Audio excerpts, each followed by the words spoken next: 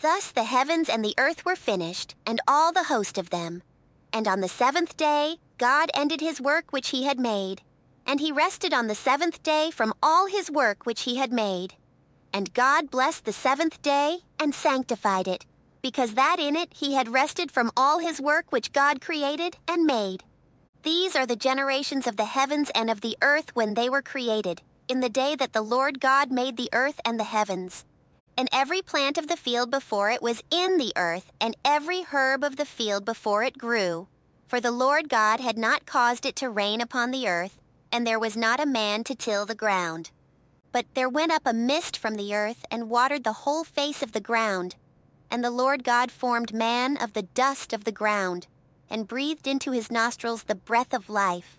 And man became a living soul. And the Lord God planted a garden eastward in Eden, and there he put the man whom he had formed. And out of the ground made the Lord God to grow every tree that is pleasant to the sight and good for food, the tree of life also in the midst of the garden, and the tree of knowledge of good and evil. And a river went out of Eden to water the garden, and from thence it was parted, and became into 4 heads. The name of the first is Pison. That is it which compasseth the whole land of Havilah, where there is gold. And the gold of that land is good. There is bdellium, and the onyx stone. And the name of the second river is Gihon. The same is it that compasseth the whole land of Ethiopia. And the name of the third river is Hiddekel. That is it, which goeth toward the east of Assyria. And the fourth river is Euphrates. And the Lord God took the man, and put him into the garden of Eden, to dress it, and to keep it. And the Lord God commanded the man, saying, Of every tree of the garden thou mayest freely eat, but of the tree of the knowledge of good and evil thou shalt not eat of it. For in the day that thou eatest thereof, thou shalt surely die. And the Lord God said, It is not good that the man should be alone. I will make him an help, meet for him.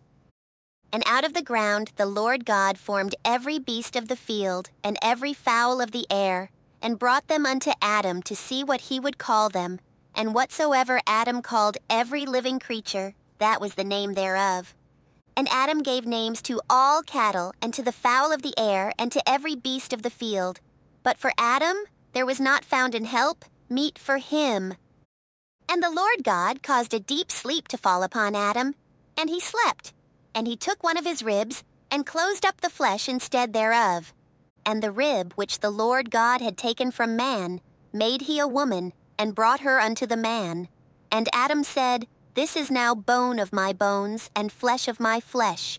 She shall be called woman, because she was taken out of man. Therefore shall a man leave his father and his mother, and shall cleave unto his wife, and they shall be one flesh. And they were both naked, the man and his wife, and were not ashamed.